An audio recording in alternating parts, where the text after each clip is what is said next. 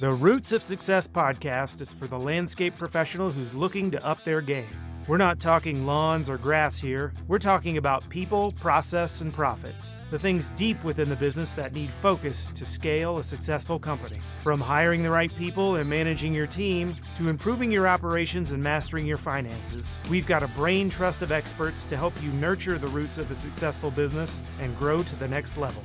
This is the Roots of Success. Hello, welcome to another episode of Roots of Success podcast, and I'm your host, Tommy, and this is where we talk about everything and anything between business owners in the landscape industry, and I got a special guest and also a good friend for the last few years. It is Sam Rankin, all the way from Des Moines, Iowa, has Edge Outdoor Living. Sam, welcome. Thank you. Good to be here. I appreciate it. Good. Let's just jump right in. Sam, I know you made your introduction into some peer groups a few years ago, sort of with guns blazing a little bit, and we'll talk about that. But how did you get in this industry from such an early age? Yeah, I started just like every kid. 10 years old, I saw the neighbor across the street had, a market leader taking care of their property, and I wanted my mom to go across the street with me to help me to get my first client. And my mom's walking across the street with me, and she stands on the sidewalk. She goes, "Oh, I'm not mowing the lawn. You are." So I walked up the front door, nervous, just shaking in my boots at 10 years old. And I knocked on the door and I said, "Hey, I'd like to cut your grass for $15. And he goes, "Well, I got to see if I can cancel, but I'll let you know." And next day I'm outside playing street hockey or something stupid. And he drives past and he said, "Hey, I'll give you 20." And I'm like, "Sweet." And so that's literally how I got started. Wow. And I actually, he was first client and he had another lot and was mowing that and cut over a $30,000 check and handed that to the homeowner. And that's how we landed our second client. And so from there, wow, just a couple people pushing our brand and our name from the early stages that helped really start things. Yeah, it always starts with somebody, right? That little nudge at the end of the day to kind of get the ball rolling a little bit. It's a great story. So you took it from just mowing grass to to get to your first, let's just say, $500,000 worth of work. That's in and of itself. You're trying to figure out the books, sales, and how to estimate properly. You've probably screwed up a lot of estimates along the way and learned the hard way, but it's not been easy, right? And there's probably been times you're like, I don't know if this is even right. Can I even make a career out of this thing? Yeah. And we did just over $500,000. It would have been our second full year in business. And I still remember the number of times that do a mulch project, or specifically projects, is where I noticed a lot of concern and a lot of issues because bidding that compared to, just simply bidding cutting grass or fertilizer was pretty easy. It's square foot production rates. It's simple. Mm-hmm. And so I learned, honestly, I learned through YouTube. I watched a ton of YouTube videos. I soaked up every nugget and every piece of knowledge I could get from anybody, from podcasts and audiobooks and all that good stuff. And I realized that, there's a lot of audiobooks and podcasts that I was like, 99% of this is dumb, but I took one thing. And I implemented one thing. And it's the same thing when we do these peer group trips, that I come back with 99 things. And I tried that 2 or 3 times and it didn't work very well. And so now I come back with 2 things, because that's actionable. That's simple to implement. So, it's just one thing after another. And honestly, it's getting crap done.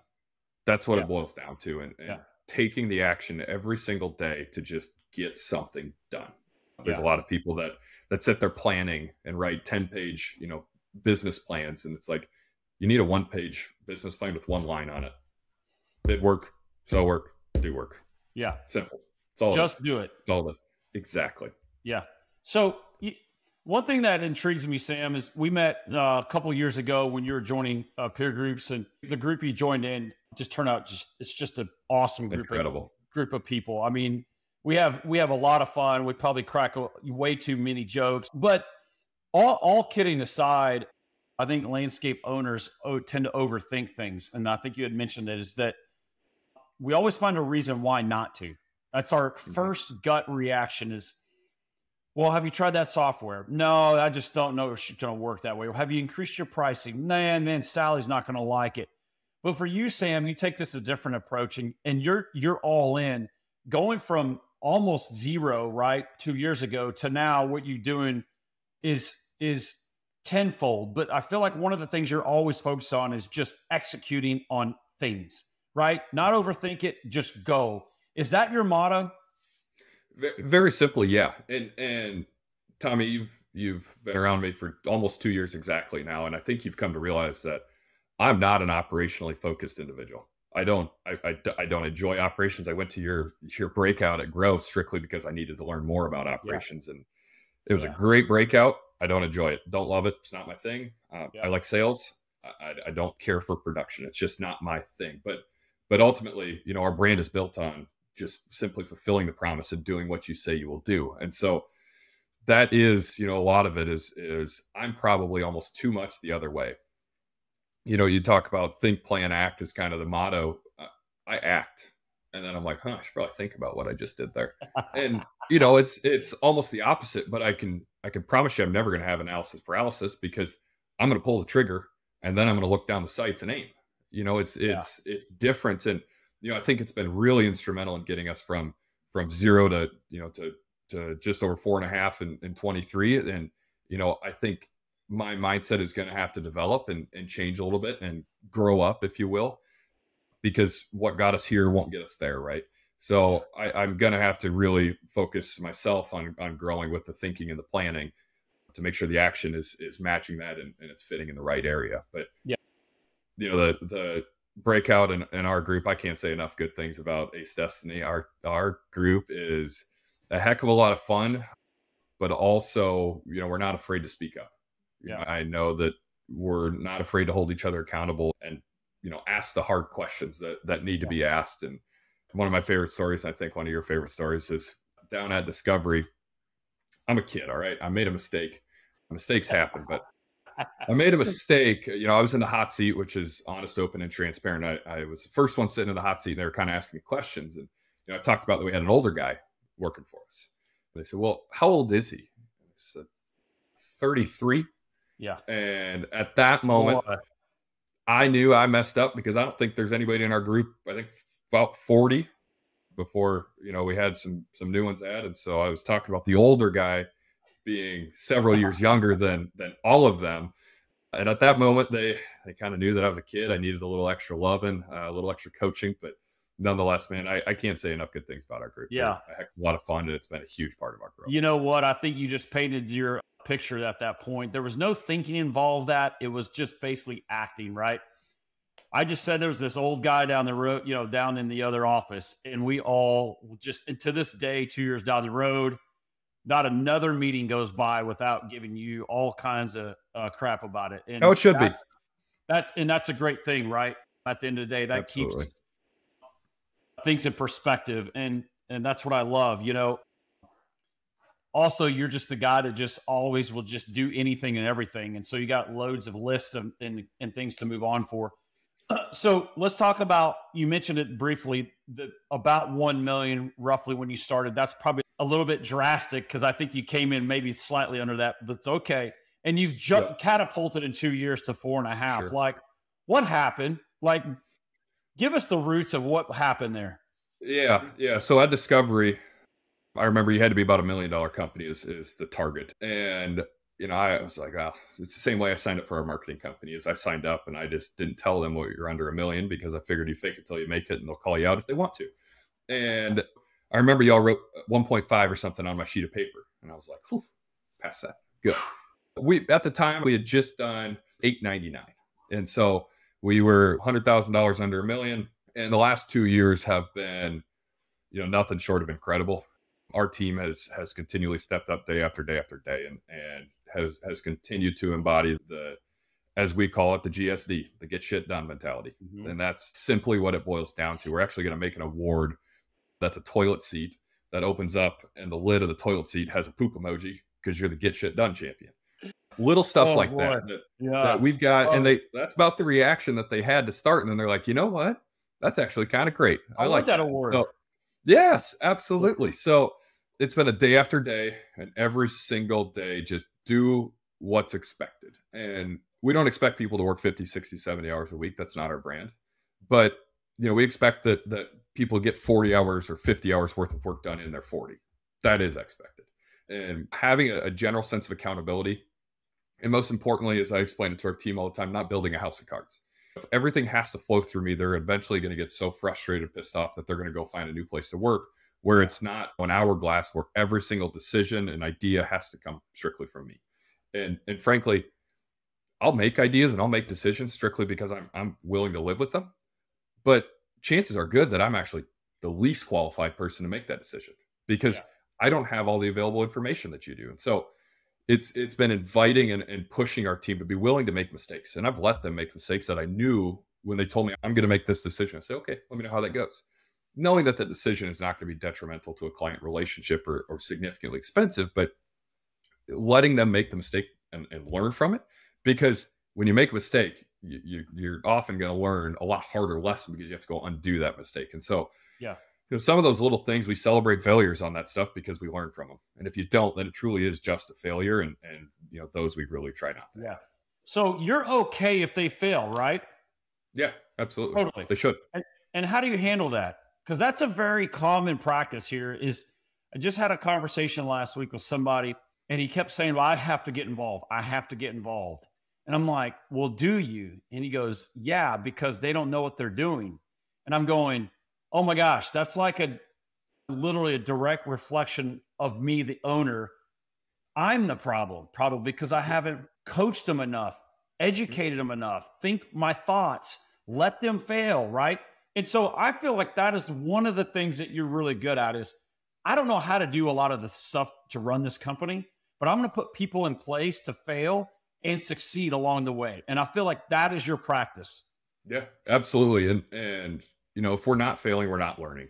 And failure doesn't have to be losing an account, losing all of the available margin for the year. That's not necessarily failure. Failure is not paying attention to a site plan and doing an extra 1,500 square feet on the other side of a fence. Yeah. That's a failure, right? We failed there, but we're going to learn from it, because now we know next time we're going to look at the site plan to make sure we're doing the right areas.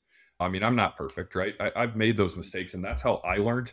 And now I don't make those same mistakes. And so we've identified that's our model, and that's the way that we invest in our team members to grow. Obviously, we hope we don't make those mistakes, but as you grow, it's inevitable. You can't, it's not possible just to continue to grow and know what's going on. It's simply not. And having the ability and almost the cultural freedom to be willing and able to fail, I think is actually a huge bright side. Yeah. So that's what it boils down to for us, is just having that culture of accountability. Like when you make a mistake, you're going to speak up and you're going to say you made a mistake and here's what you learned. But just simply not feeling a threat of any punishment for making a decision that's within somebody's wheelhouse. That's not our brand. You don't have a fear-based management as an owner. And you could almost say, I'd rather you go think of something and go try it and fail, because that means you're looking to improve as a person in the company to make things better, right? Maybe Sam knew the answer was like, that's probably not going to work, but he's got to hold himself back a little bit to go, man, he or she has to have that ability. And I think your team recognizes it. When we did a site tour, it was very apparent that people love to work there, and people have been there a long time. I mean, you have your right-hand man that's been there since almost day one. Yeah. Yep. And grown with you, and that's hard in itself, because when you're doing $500,000, it's kind of okay, right? But then you scale 5 times bigger. You're like, I have to evolve, and everyone has to evolve. So my question is, how have you had to adapt moving forward? Like, you had no visions getting started, but now I almost got to tee it up of my vision, right? And let them go get it. Is that correct? Absolutely. So one of the things is actually, I'm gonna pump your tires here for a second. One of the things you told me was to lead with your head in, but your hands behind your back. Yeah. And that doesn't come natural for me, right? I'm good with delegating and empowering our team. That doesn't bother me at all. A lot of times I just don't know how to. And so if I lead with my head in and I'm coaching them through something, but my hands are behind the back and they're tied, so I can't actually perform the task. That's where I've noticed that the growth actually takes place, and they're going to learn how to do that for the second time. It's when you're just constantly, I'll just take care of it. I'll just do it. And I still find myself doing this, and having our whole team at Grow listening to Don't Take the Monkey from Megan Parker, our other facilitator, that they saw some of the things that I had been trying to do, but just not been excellent at. And so now we have this morale or culture that they're trying not to give me the monkey now, which is even better. And so it's now the leading with your head in, your hands behind your back has almost now been passed down a level to where our production managers in the field. Well, I could get that done in 2 hours. I'm sure you could. You're probably the most talented craftsman we have, but you got to lead with your head in, your hands behind the back, or you are always going to be doing that.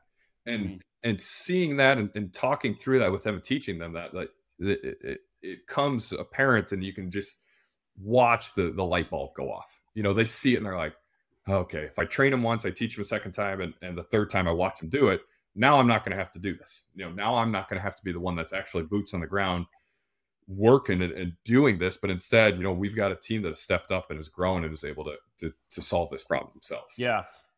I get a lot of this where, let's just not take it for granted. Sam is involved in pretty much everything, just at a different level, right?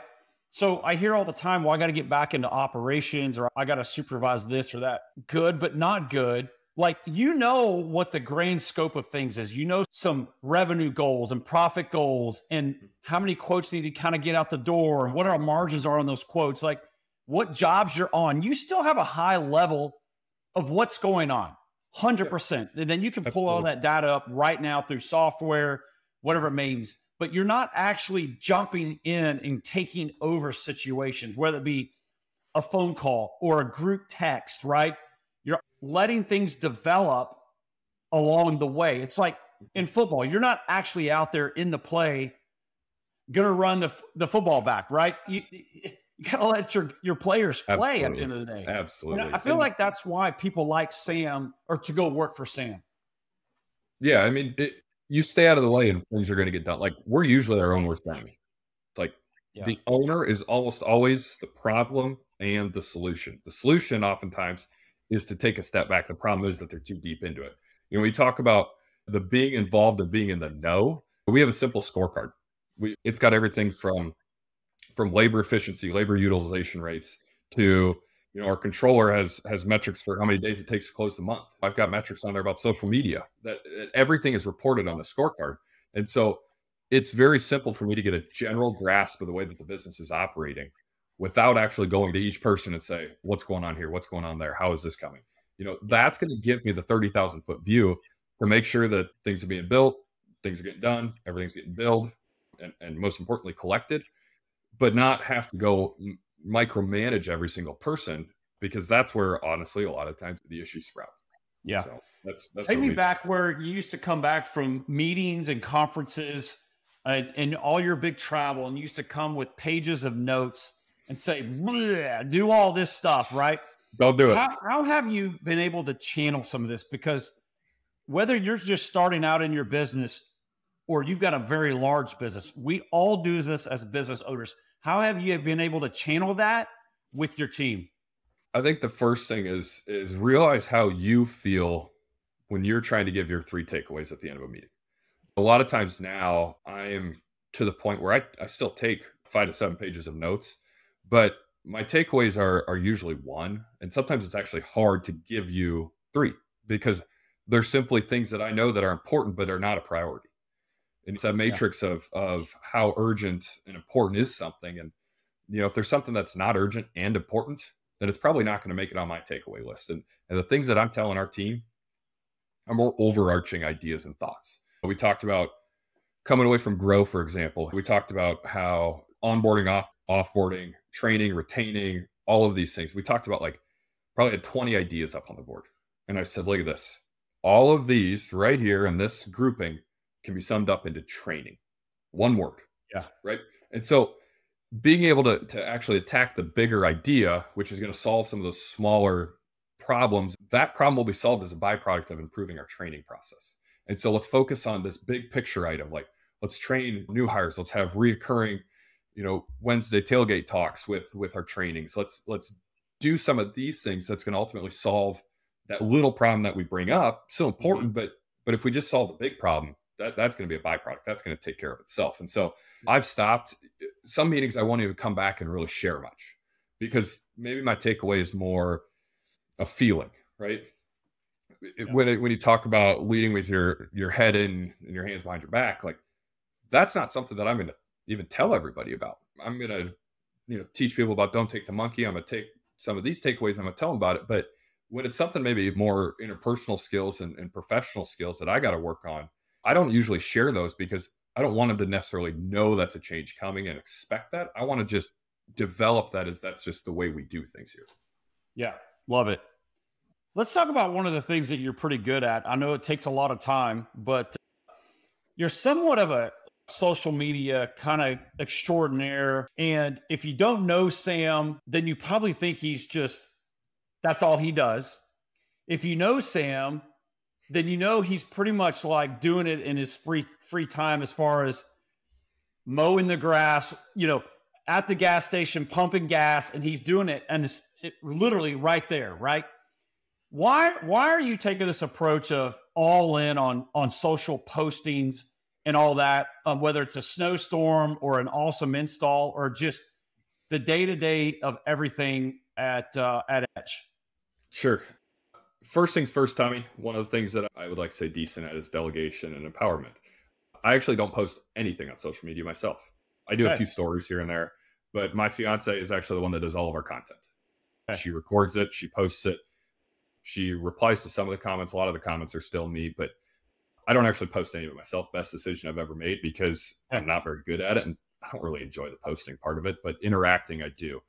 I've had some clients, man, if you'd get off TikTok, you'd probably be able to run a better business. And it's like, you don't understand that I actually record for maybe an hour every other week, and that's it. Like that's my time commitment. A lot of it is, from our production managers, what jobs are we on, so I can go get some clips. Why is it important? I think it's multifaceted, right? Obviously, everybody says clients. There's only about 4% of our followers that are actually from our market. It's not follower based, but it's not marketing based. It's more branding. We want that Etch name, and that Etch, we call it Etch Blue, and we've just decided that it's our color. We want to continue to push that and to drive that throughout the market. But also, most importantly, it's actually for our team. There is nothing better than team members liking the videos that they're involved in, or giving me a hard time behind the scenes of, dude, why'd you post that? I look so stupid. But that's more so what it's about. It's actually less about our clients seeing it and landing a new install job or a new maintenance contract based on that. Now, there is some level of social proof, right? That an Instagram account with 10.1 thousand followers is obviously regarded as telling the truth more often than, an account with 1,100 followers. It's just a different perception. And so when we have our team or a new hire that we're trying to recruit sees that we have a social media page with a large following, they're obviously going to believe in us and what we do just a little bit more. Same thing that a client may not follow us, but they might Google Etch Outdoor, and, our social media pops up. They're going to click on it, see, wow, they're clearly respected in what they do. And so, those byproducts of working hard in social media, not as a marketing effort, but actually more so focused on it as a branding effort. And that's what's really carrying the weight, more important with us. Well, what I like about it is, back in the day, you could say social media was about taking that still picture of like the most perfect picture of the backyard, right? That's what we all are attracted to, of that finished product. But I will tell you what now people are really focused on is just the story to get to that project. Tell me about your teams, and tell me about the owner, and why does he have pants that show his ankles all the time, right? That's you at the end of the day. Yes, and that's you and your story and your team. And they get to throw a few jabs at Sam, which is completely healthy. Us and McFarland Stanford are always bantering pretty much 7 days a week about everything going on, right? But people love to see that banter going back and forth because it just makes it fun. And if I'm like a client looking at Etch and I see all this stuff, I'm going, wow, they must be having fun. They really enjoy that experience from a client perspective, but also a new team member onboarding or an attractive part. that's the part we don't focus a lot is, man, Tommy, like, how do you get more people to your business? Hey, Sam, how do you get more people? Well, I'm just telling a story of like what we're going through the day in the life of working at Etch, right? It's not all. So, a lot of people focus on social media as being the ideal case, the 100% the best day, right? And Yeah. that's all the content they're putting out there. And that's fine, right? I think there's a lot of companies with these social media pages that are just pristine, professionally Photoshop projects through and through. They post, once every 2 to 3 weeks, and that to me is more of an advertising style account, and I think that's good. But we're posting the raw every day, shot on an iPhone, nothing special, not highly edited. We're not using Final Cut Pro. We're not using it. We're just editing right TikTok and write up a caption and post it. Be done with it, because that's again back to the think, plan, act. That there's so many people that are just thinking and planning on how to get that perfect post. Just post it, because people I've found would rather see the how you got to that point. They would rather see the mistake and how you fixed it, and flat out that you fixed it. Not we only showcase 8 projects a year from 16 different angles, because they're going to say, well, this isn't like the project that I want to do, so probably not the right fit for a company. We're showing our team members and them having fun and them interacting, because that's ultimately the face of the company. I'm not the face of the company. I am on social media maybe, but on job sites, most clients don't even interact with me anymore. I'm not there. I didn't sell it. I'm not a project manager. I'm not running the operations by any stretch. And I'm certainly not the one installing it, because my ankles would probably get dirty. But no, but it's more so about, showcasing the team that truly is the front line. Show the team that you truly are proud of, because that is ultimately your best sales tool. Totally agree. So what's the future like for Etch Outdoor, without giving us all the secrets? But you've got some big dreams out there, and just paint a broad brushstroke of what that's all about. Sure. Yeah, our path to this point has been fairly quick, right? There's a lot of guys that are doing it too. And, props to you guys. I know how hard it is, and it's a grind every single day. It's all consuming. Etch Outdoor is going to continue to grow. If one thing's constant here, it's not written in our core values. It's not in our mission or vision statement, but it is ultimately an underlying theme of our culture, is that we're going to continue to grow, to continue to provide additional high paying, high level responsibility positions for our team, because ultimately that's one of my biggest fears, is having them walk away because there's not that next step up for them. Yeah. Over the next, 5 years, 10 years, our goal is to be in a number of different markets. We've evaluated an opportunity and didn't end up going through with it, but evaluated an opportunity in another state, and that didn't pan out like we wanted it to. And so we ended up walking, but our goal is to continue to grow. We want to see, it sounds outlandish, but we told our team the revenue number that was in the multiple, what would it be, 8 figures, and you could hear a pin drop. It was fun. And I told him, I said, hey, respectfully, there's the door. And nobody walked. I said, all right, then let's get to work, because we are going to continue to make waves. Ultimately, I feel like it's part of my why is to create excellent places to work. It's something that I know we can do better than almost anyone else. And we're surrounded by some people that are absolutely incredible with that in the peer groups. But I want to continue to find these markets where there's not a true A player in the market, or even if there is, but they don't have an excellent culture, where we can step in and be that excellent place to work, that excellent place for somebody to grow their career, or to come in as a crew member on a mowing crew and end up as a crew leader or a production manager in, any department for that matter. Yeah. So yeah, it's growth. It's, it's exciting. We want to do big things. We want to make waves in this market. And I'm incredibly proud that we've got the team to do it. Let it be known that I'm the one talking to you today, Tommy, but after your site visit, I think you saw it, that it's not all me. It's not all me. No, it's not. It's a team of fantastic professionals we've got. Yeah. I think some of us thought, man, you probably are the company just based on your personality and, kindness and outgoing demeanor, but really and truly, they just like to work at Etch. And I think you paint a really good vision, and everyone loves Sam. Sometimes we don't always know where Sam is. That's a little inside joke. True. But growth is a good thing for you in your business. You're young and aggressive, and you're going to try as much as you can along the way. And growth means career-wise, and the bottom line, the top line, and all the middle lines in between everything is all growth at the end of the day. Absolutely. So it's great. Sam, what's one nugget that you want to leave by and go, man, this is great for our audience to something that you've either experienced or you live and die by running a landscape business?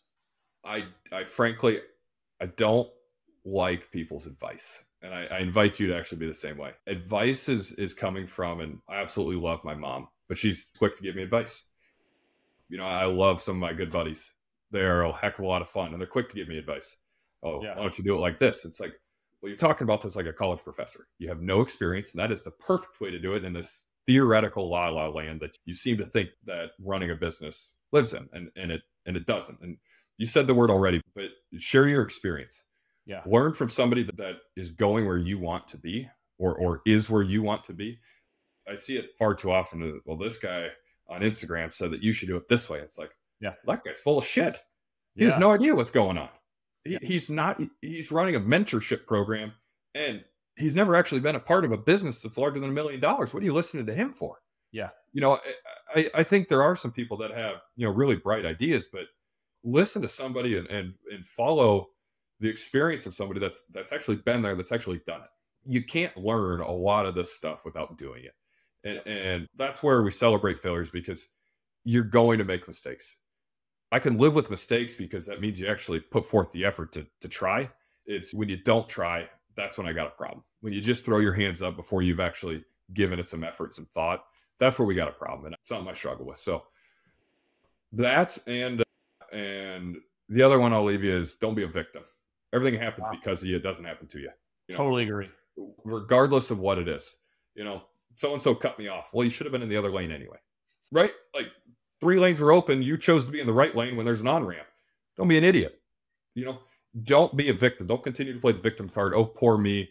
You know, this thing. Don't just continue to come up with excuses. Just step up, do the work, and be done with it. Those are great. That's So. Great experience share at the end of the day, and who you associate with. That you can listen to the guy. Nothing's greater than having buddies, right? To go play golf and socialize and all that. But I would honestly tell you, if they haven't done a whole lot of anything, then why are you receiving that advice from that person, right? And so you just got to go with what's right for your business and right for your family and your company at the end of the day. And who you associate is also who you become. So I get it. I don't have a whole lot of friends, but I got a lot of good friends. And that's what matters the most is ones that are more encouraging at the end of the day. And then I love how you just said, you just got to put in the work. You just got to do it. You know, we all signed up for this entrepreneur type style.